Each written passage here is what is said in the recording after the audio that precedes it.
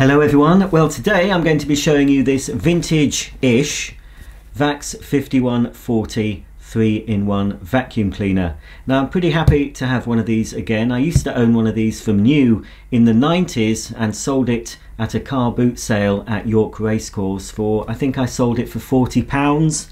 So now I've got another one. I'm particularly pleased to have this one because many years ago, long before the internet and YouTube, I made a little video demonstrating the features of this Vax machine, and here it is for you to have a look at. Introducing the 1400 watt Rapide Plus from Vax, the ultimate 3-in-1 cleaner with the unique Ultra Rapide cleaning head that makes carpet washing as easy as vacuuming. At the heart of the system is a powerful 1400 watt motor with a variable electronic speed control to suit all cleaning needs. The powerful suction of Vax makes short work of cleaning carpets with this combination carpet and floor nozzle. The telescopic extension tube is easily adjusted to reach high and low.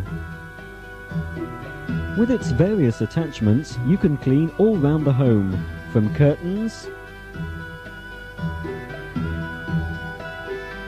awkward corners,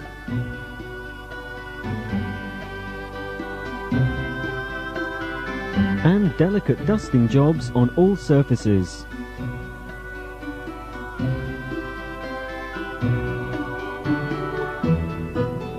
Three cleaning tools store on the machine itself, so they're always at hand, ready to tackle any cleaning job in the home.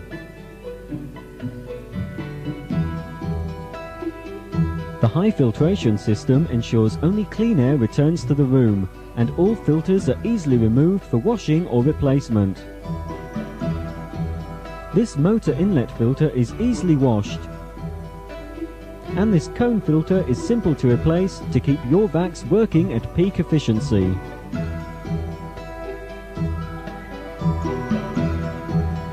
Five swivel casters make the Vax Rapide Plus highly maneuverable. Vax is an effective all-around-the-home cleaner, but what makes it really special is the unique Ultra Rapide cleaning head that cleans your carpets deep down.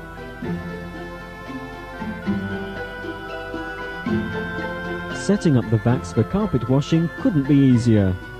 Simply fill the detergent tank with cold water and 2 capfuls of Vax cleaning solution and place it inside the recovery tank.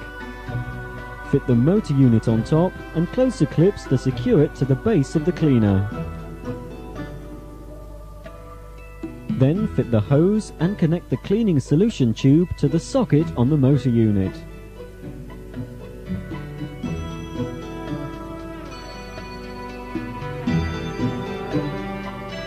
The shampoo trigger is easily fitted to the handle of the hose.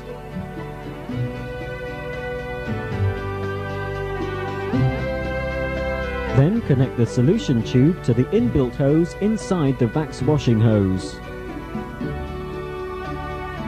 The Ultra Rapide head fits onto the extension tube, and the solution tube fits into the head.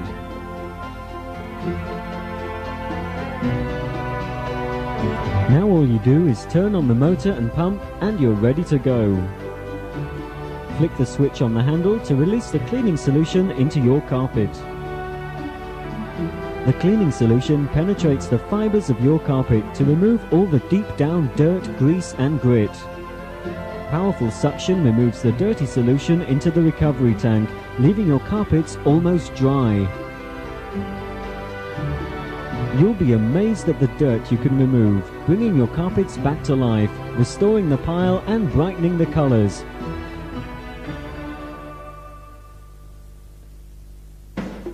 And the Ultra Rapide head makes carpet washing so easy, with 2 large rear wheels and a wide cleaning path.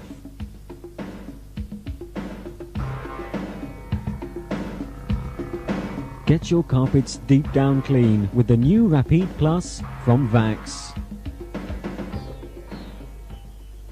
So there you go, that's a very early example of iBasic in action. That's analog iBasic. Of course I'm now 4K digital and I've got a lot more experience under my belt at editing and making videos, but I think for the time I did it It was a pretty decent effort. I could possibly recreate that now, exactly the same, but using more modern video techniques. Okay, let's see what we've got in the box. First thing out is the filter for dry use. You can still buy these sort of paper, they're not washable. This cone filter, still widely available. In fact, I think most of the parts for the 6131 that I've shown you will be compatible with this machine. Very similar. That's a little bit loose. I think that's okay. I think mine was a little bit stiffer. But there we go. So that's for dry use only, not for wet pickup. Then we have the Vax Ultra Rapide head, which was, I'm not sure if it was an improvement on the previous head, but anyway, it made it a little bit easier to wash your carpets. Clear window here to see the dirty water. Two big wheels on the back, a larger suction inlet, and we've got just one line here where the solution flows through. I've actually demonstrated this nozzle in a previous video. I bought the nozzle on its own and used it with another Vax machine.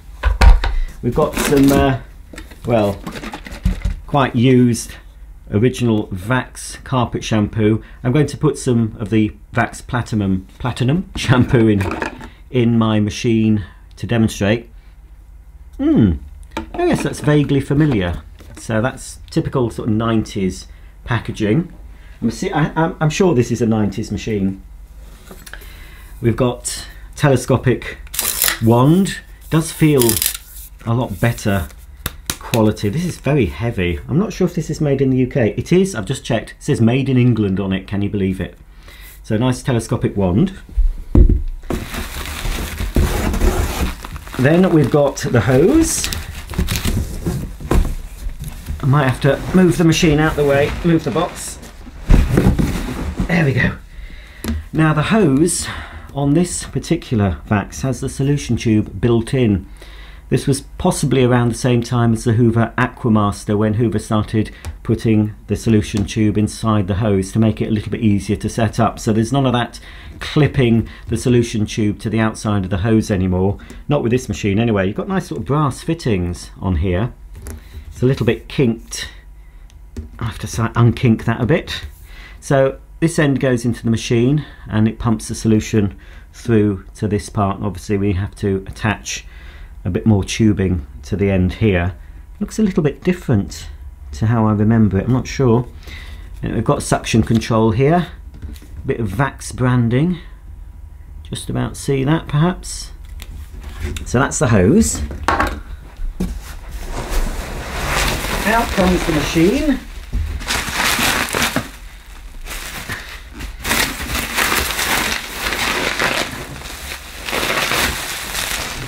So basically, this is the same design really as the latest Vax that you could buy, but as I think it's discontinued now because it's certainly not on Vax's website. I'm assuming the wheels and the other accessories will be inside. Let's just take off the motor unit and see what delights we have inside. These are just parts of the packaging, so we will pop those back in the box. It's a bubble wrap.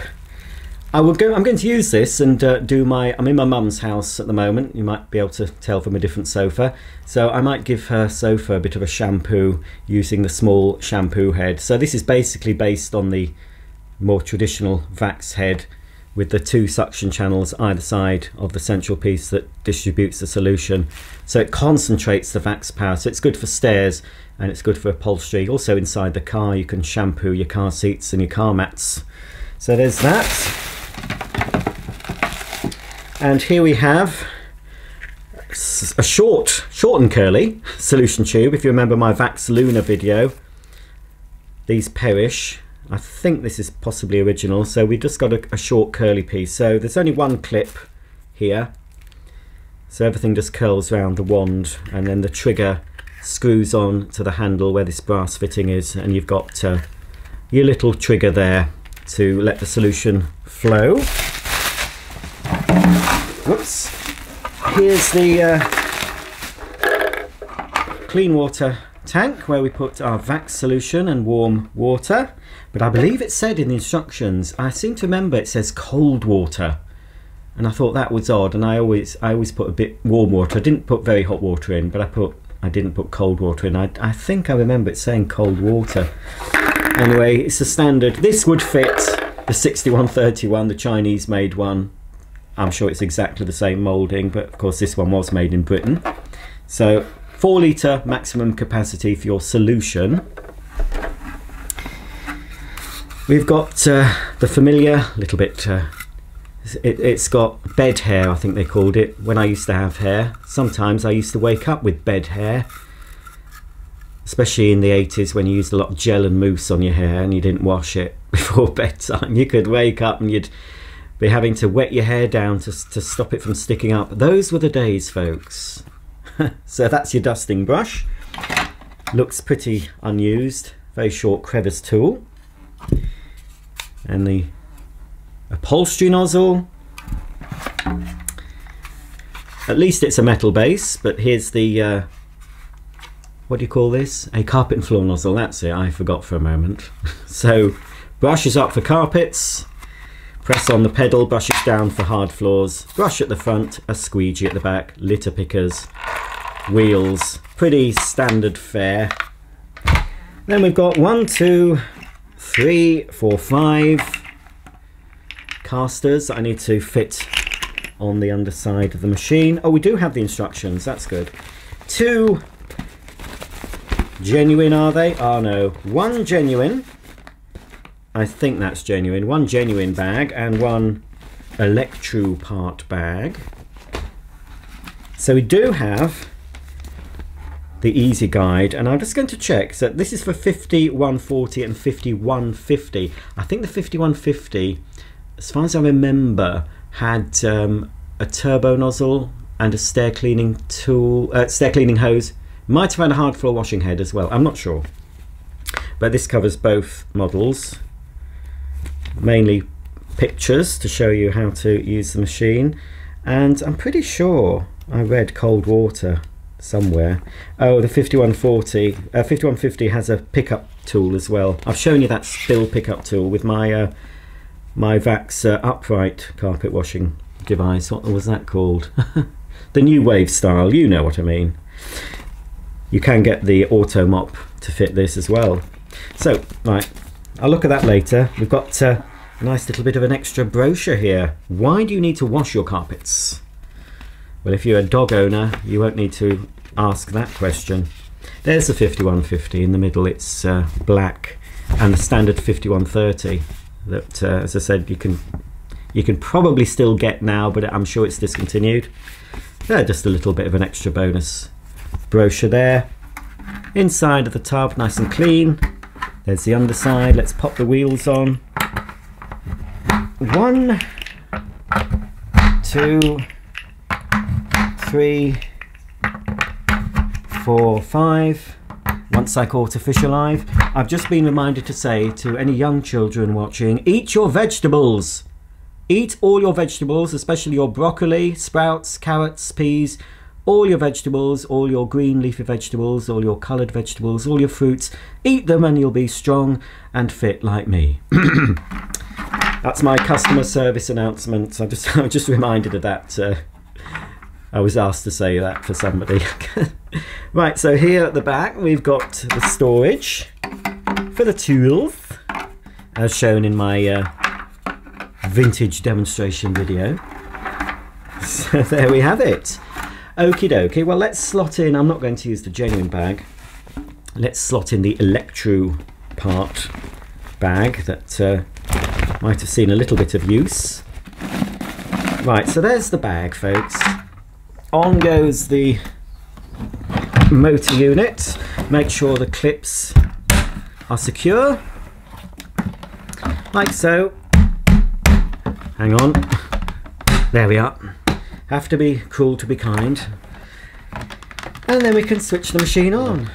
I've removed the baby gate that's normally here so I can shampoo it properly. There's a great big indentation where the baby gate was, but there's nothing I can do about that, and the baby gate will be going back anyway.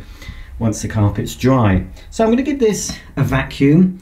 There's also, just in front of me or just behind the camera, there's a stuck-on runner. So I'm not going to take that up this time. I'm just going to shampoo that in situ and the carpet around it. First of all, I need to give this carpet a good dry vacuuming.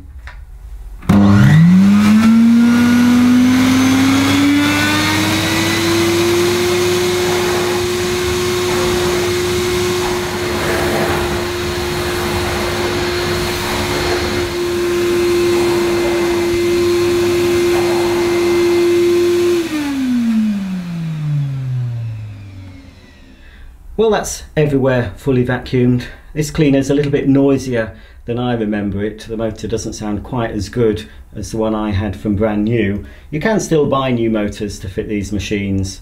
I don't know if it's really worth it for this, but it's certainly louder than a lot of the sort of unused vintage Vax machines that I've shown you. But it works, that's the main thing. And I do like this simple nozzle. You know, at least it's got the metal base plate, but even on maximum power it doesn't stick to the carpet, but then again it doesn't glide over the carpet too easily either. It's a nice sort of in-between balance where you feel it's actually doing something, but you're not having to have a full workout to use the nozzle, unlike some of the newer machines today made under the EU regulations that just clamp themselves down onto the carpet. The first thing I'm going to do, apart from obviously I'm going to take the bag out and set this machine up for shampooing, but when I start shampooing I'm going to use the small upholstery nozzle and I'm going to go around the entire edge of this hall first, and then I'm going to fit the full-sized Rapide nozzle and do the main area. First thing I need to do is remove the dust bag and of course the dry filter. I'm not sure, I think we have to take the hose off so we can slide the bag out. And then before I put the clean water solution on the dirty water tank, I'm going to pop in a little bit of defoamer. This is the defoamer I use in all my carpet washers, whether they're vintage or new machines, and it just helps to stop excess foam from building up in the recovery tank, and it prevents the float valve from operating too soon. So I'm just going to pop a bit, I'm not going to measure it in. If you want to buy this, I do recommend it. There will be an Amazon affiliated link below the video. I'm just going to pour just a little bit in, just to cover the bottom, so not very much is needed. The dilution rate of Vax solution you can buy today is 40 millilitres of solution per 1 litre of water. So as this takes 4 litres of water, I've put in 160 millilitres of Vax solution. So the solution is there up to the fill line. I can now reattach the hose, make sure it's firmly in position, and now I can fit the motor unit. But before I put the motor unit back on, I need to take the tube here that takes the solution through the pump and to the wash head. I need to release that and make sure that this end is in the solution, like so. Make sure it's not trapped. Place the motor unit back on.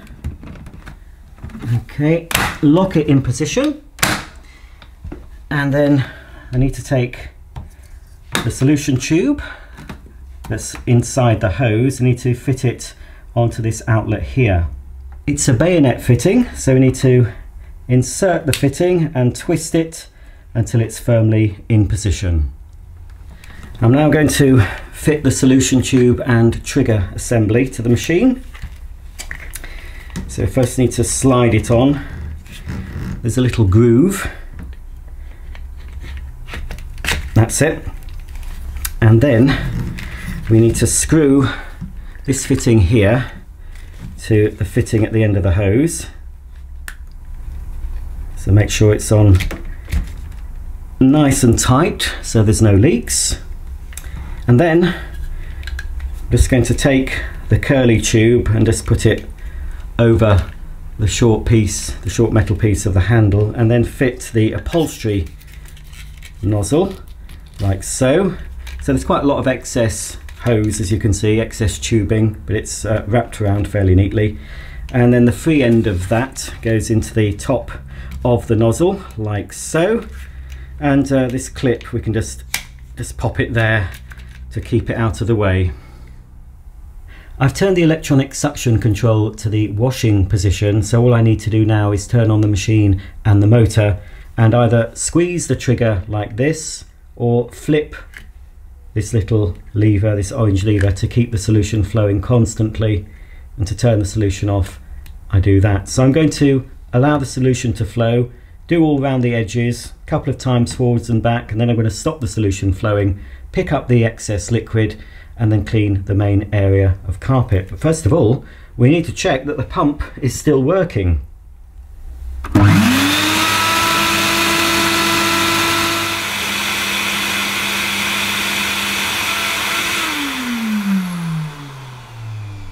Oh dear, as you can see, we've got a little bit of a leakage problem here. It might spurt out when I take this off. Oh, no. Oh dear. That's a shame, isn't it? Oh dear me. Now there's a clip on here. I don't know whether the clip's been tightened too tight and it's caused the split. I mean, there's plenty of length left in this tube here to shorten it again. Because buying spares for this, I don't know if it's split. Buying spares for this machine, especially this part, I'd have to buy the whole hose assembly, I expect, if I could still get it. Let's just try it again. I'm not sure. I don't think the pump works on these machines without the motor running. No, it doesn't. So I'm gonna have to. I'll turn the motor down so it's a little bit quieter.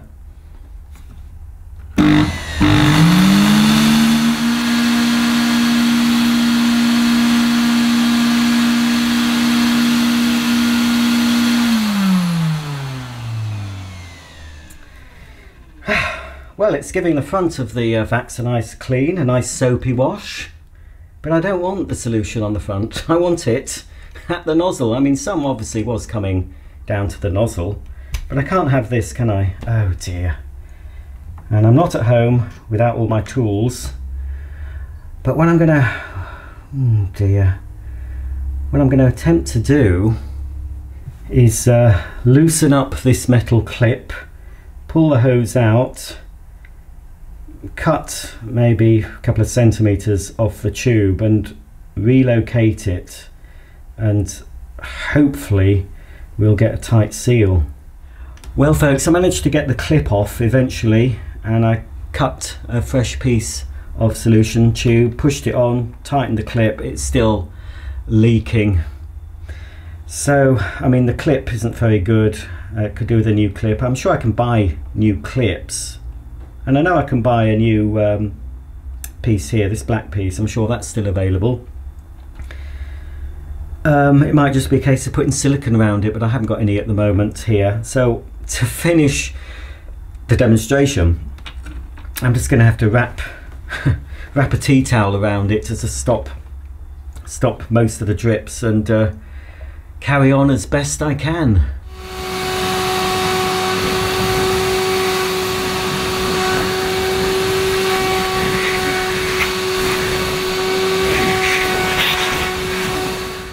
Well folks, I've managed to clean around the edge of the carpet. It has leaked. This tea towel's damp, but when the solution's actually flowing, it leaks less. It's when you've got the solution stopped and the pump's still running, where there's a pressure build-up and it's spurting out. It was still leaking, but not as much. So I have managed to do all around the edge, but I've also used up all the solution just doing around the edge. So I'm gonna have to refill the tank and attempt to clean the rest of the carpet using the Ultra Rapide head. I'm soaking wet because I've been kneeling on the carpet where the vacs was spilling out the solution. So I'm going to fill up, but another thing I'm going to do is fetch some ear defenders from the garage because my ears are ringing. It's very loud, this machine. I'll just show you the dirty water. It is pretty dirty despite the fact I've only cleaned around the edge, but I can definitely see a difference in between the bits of carpet I've cleaned using the small nozzle and the carpet that's been uncleaned. It's certainly a complete transformation. You can see the dirt in here, and there's no foam, you can see. So that defoamer is certainly worth investing in just to stop all the excess foam. This hall has been shampooed countless times, so it will produce excess foam every time I use a carpet washer.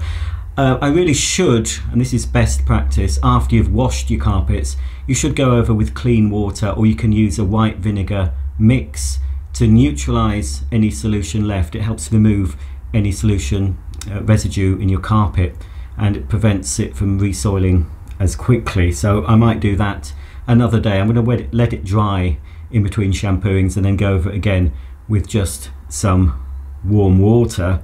You can buy a special carpet rinse. ProChem do one that helps to get out excess residue. I've got some of that, but it's at home, but that's always a good idea. Okay, I'll empty this, refill it, and then fit the Ultra Rapide head.